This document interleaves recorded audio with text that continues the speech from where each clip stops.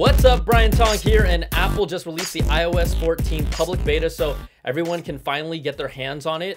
And if you haven't signed up for Apple's public beta, you can right here at the link on screen for free, and there are instructions for just how to load the public betas on all your devices. But this is just a warning, right? These are all betas, and honestly, iOS 14 is one of the most stable ones we've seen in a long time. I still do recommend that you install this on a secondary phone in case you have maybe some crucial apps that might not play nice with it.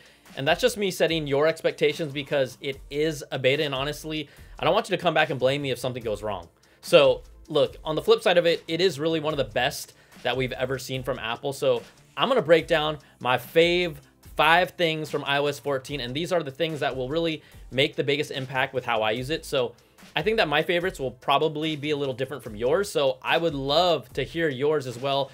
You know where to put them in the comments down below, all right? So let's start off with the #1 thing that I love in iOS 14, and you're going to instantly play with, and you know that it's got to be the widgets. Yes, we know widgets have been on Android phones for, geez, at least 10 years, and on the Mac even before that, but iOS just does them both better, all of them better, and anyone with a brain will honestly admit that. Now, they're cleaner, they fit within the look and feel of iOS. iPhone users, we have never had widgets before, and you know what? You're gonna love them.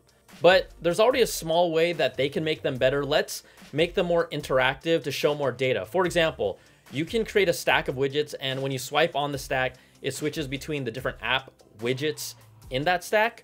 Well, I'd like to be able to swipe on a standalone widget, not a stack, and just see more information from that specific app widget. It would make them even more useful. So you know what I'm saying? Like, let's have more interactive individual widgets. And also, can we not limit the widgets to the side section of iPadOS 14? I'm sorry for this detour, but like, why can't we truly customize the tablet experience like we can on the iPhone? Or is that giving us too much control, Apple? Ooh, I know, that is scary sometimes. Now, let's just show the iPad Pro that same love that iPhones are getting. Apple, you do not want me to throw a bad one at you. You know what I'm talking about. I'll wait. I'm waiting, okay? All right, now my second favorite thing in iOS 14, look, less is more, and this is the smallest change with the biggest impact. Phone calls, FaceTime calls, Siri prompts no longer take over the entire screen. Like, this is just a nice little clean notification at the top of the screen. No more full screen takeovers. It's all about this more compact UI. This, for me, is a huge deal. It might be the biggest change that you feel every day. It might be my #1 favorite thing, honestly, the more that I think about it, because I just love this. And maybe look how pathetic I've become. Like, I just wanted no full screen takeovers to be happy with iOS 14. All right, numero tres, picture-in-picture video. The ability to just do other things, jump into other apps, surf on other Safari web pages while a freaking video is playing for my info-absorbing sponge of a brain. This is a game changer for how I'm going to use my devices. Now, this isn't active for all apps in the beta right now, like the dedicated YouTube app yet, but there's a way around it. So if you want a YouTube picture-in-picture window, you'll have to use the Safari browser and go to the YouTube site. There's a channel that I would recommend called Brian Tong. Really good content. Sometimes he looks like an Asian skunk or even an Asian usher, but it's a good channel. So play a video from that channel, watch it all the way through, like and subscribe. Okay, I'll stop. But you'll need to make it full screen first on your iOS device, and then you can reduce it to the picture-in-picture window by hitting that icon. Now, do not close that YouTube page in Safari that it came from, but you can go back to the home screen, maybe open up another app while it's still playing, and if you want to go back to Safari, you can, right? Go back, hit Safari. This time, though, open up a new page by hitting that icon in the corner and do some research or reading while that video is playing at the same time. Now, you can move it around to any corner that you want. You can shrink the size of it. You can increase the size of it.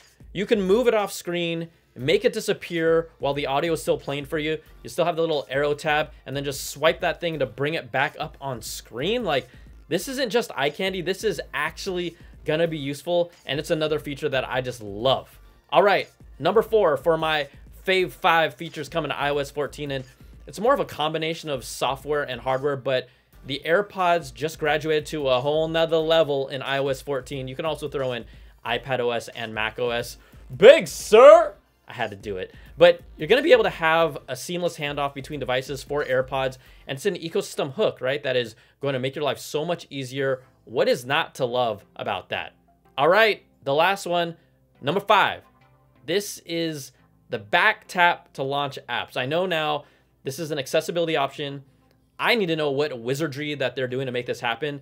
It can still feel a little beta, but you can now double tap or triple tap the back of your phone to launch a feature or function in iOS, like launching Control Center, or you can use a shortcut that you have made in the shortcut app, which you probably rarely touched, like launching the Google Assistant or playing your BTS playlist.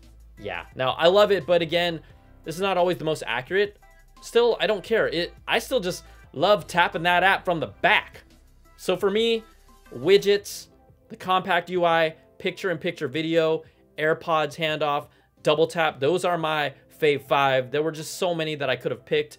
You know, I just wanted to choose the ones that impacted me the most, and I just left plenty of others out there on the table for you to pick up. But when someone tells you, like, just say 5, you kind of have to be picky about it. So also, honorable mention goes to privacy. I know, right? Like, that's not sexy, but Apple is really doubling down here to show us what apps are really doing behind the scenes and then how much they're tracking us. Look, TikTok, Reddit, and LinkedIn, they were already caught for snooping on your clipboard contents with the new iOS 14 beta. LinkedIn claimed it was a bug and that they will be fixing it ASAP. Okay, guys, sure. Is that how I wink? Okay. TikTok, they might not even be around with all the scrutiny that is around them right now. But come on, you guys, that's a bad apple.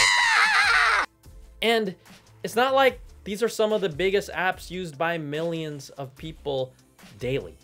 But Apple's privacy policies and really commitment to get even better with iOS 14, love it. Okay, so it's now your turn. I'd love to hear what are your fave 5 iOS 14 features if you've been able to try them out. The public beta, it is out now.